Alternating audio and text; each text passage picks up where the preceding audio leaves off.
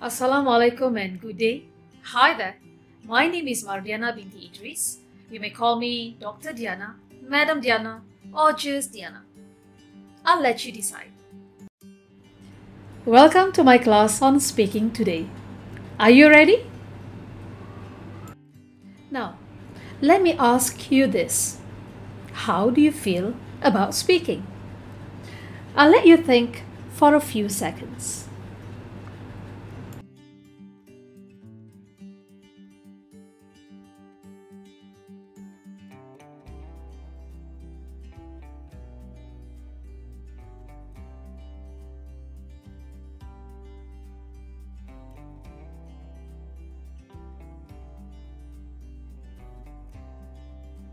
I know many are terrified of speaking.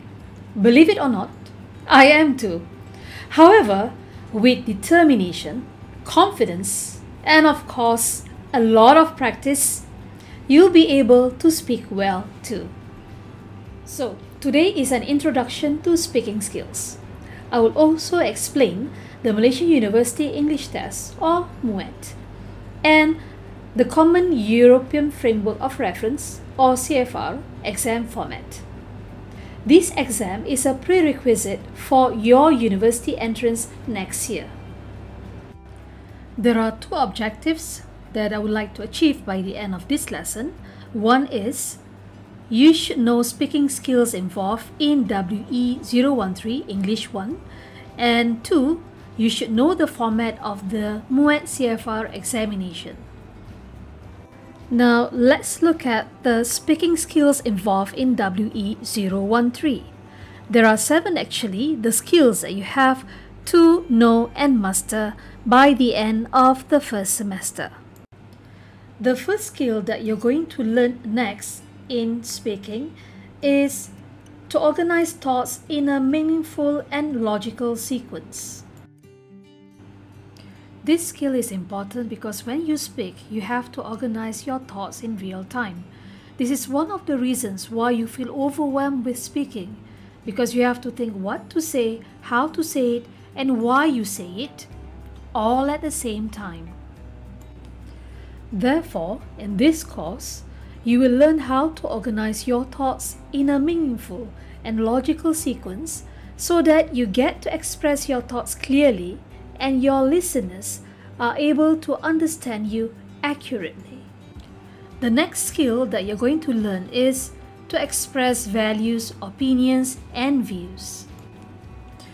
In order to master this skill, you will learn how to use the correct and appropriate vocabulary so that people will listen to you. As a start, perhaps you would like to watch Julian Treasure's YouTube video on how to speak so that people will listen. The link to the YouTube video is given in the description.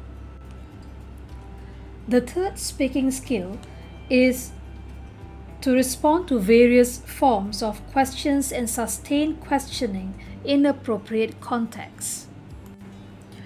In everyday life, we are always answering questions as well as asking them. Thus, by learning this skill, you will be able to respond appropriately. If you would like to get a head start, perhaps you may want to watch a video on 20 essential English phrases for daily conversation by Vanessa. The link is given in the description. The next skill in the speaking syllabus is students should be able to paraphrase and rephrase information. Why do we need to paraphrase and rephrase information in speaking?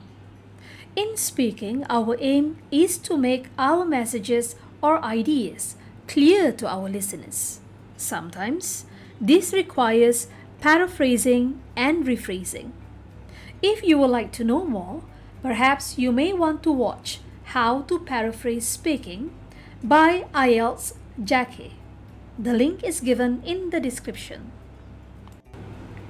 The next skill is practice turn-taking and sustaining a turn. Practicing turn-taking and sustaining a turn is not just important for your MUET-CEFR exam. It is also important to develop your social skills. When we speak with others, we have to take turns. so that we are not the only one dominating the conversation. Why don't you watch a video on turn-taking by Mrs. B? The link is given in the description. The next skill is to develop, organize, and present ideas or an argument. This is another skill that is important for your MUET-CEFR exam as well as your social life. Presenting ideas or arguments convincingly is a skill that will help you go far in life. If you have the time, try watching 7 Tricks to Easily Win Any Argument by Top Think. The link is given in the description. The last speaking skill that we are going to learn is to use markers in spoken discourse, which is to introduce ideas, develop an idea, transition to another idea, concluding an idea, emphasizing a point, explaining as well as clarifying a point. Using discourse markers in speaking is important as it helps structure our ideas and thoughts. For a short video on discourse marker, please click on the link provided in the description. So, do you get all the speaking skills that you need to learn for the first semester? Just a quick question. How many skills were mentioned? Now, how many did you get? If you get 7, bravo to you! Now, what are you going to do with all these skills? You're going to apply these skills in your MUET-CEFR examination for the speaking component. Next, I'm going to explain to you the format of the exam. On the screen is a document from www.mpm.edu.my, or known as Malaysian Examinations Council, and in this booklet there is a section whereby the regulations and test specifications are given to you.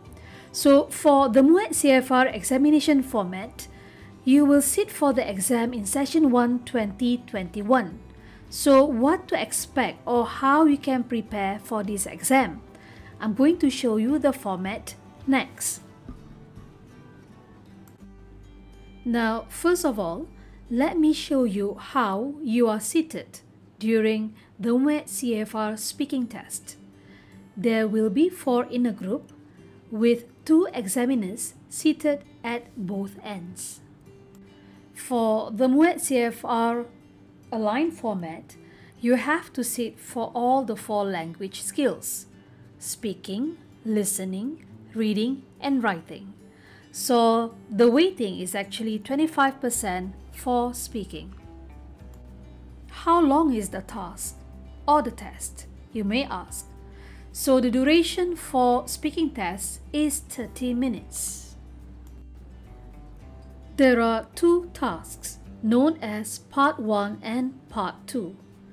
Part 1 is the individual presentation whereby you have to present your opinion based on the topic given, while for Part 2 you have to do a group discussion or group interaction among the 4 candidates. Part 1 is an individual presentation. In your group, each candidate will read the question and prepare their points for 2 minutes. And then, after that 2 minutes, each candidate will present for 2 minutes each.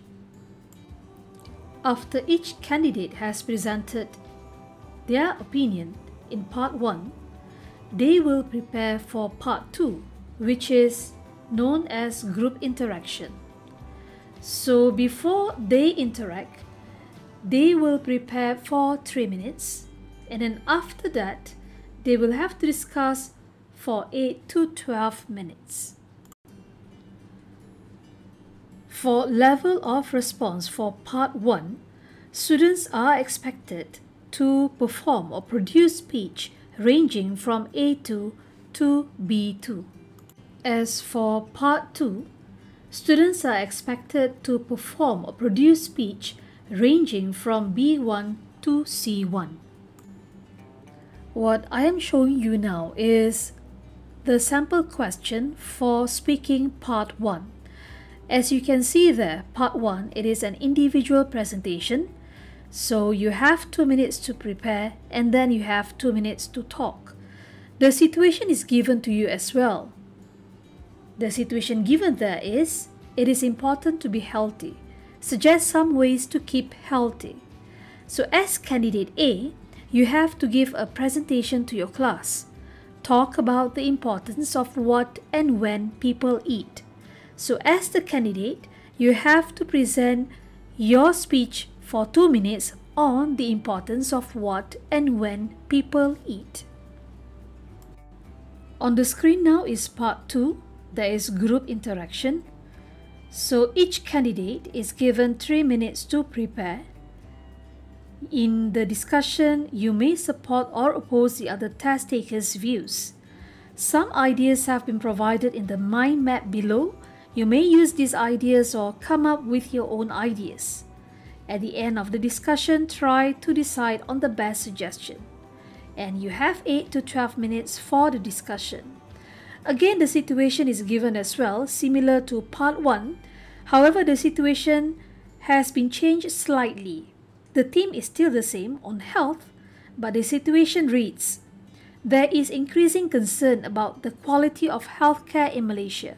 In your group, discuss how healthcare can be improved. So you can see the mind map there. The question given is, how can healthcare best be improved? You have the first point, more doctors. Second point, hospital buildings. Third point, train nurses better. Fourth point, cost of medicine. And fifth point, education. At the bottom of the question, it says, at the end of the discussion, try to decide the best way to improve healthcare. Now, this is when you have to apply all the skills that you have learned during your semester 1 learning and teaching experience. Let's recap our objectives. By now, you should be able to 1. Know all 7 speaking skills involved in WE013 English 1, and 2. Know the format of the MUET-CEFR examination. Let's move on to activities, shall we? There will be 2 activities that we are going to do today. First, I will give you a link to a Google form. The Google form is a short quiz on this video and its objectives. The second activity involves recording your 2-minute speech. Talk about interesting things about yourself, something that others do not know about you. After you have finished with your recording, upload it in our Google Classroom. Now, hope you enjoy this session. See you soon. Bye.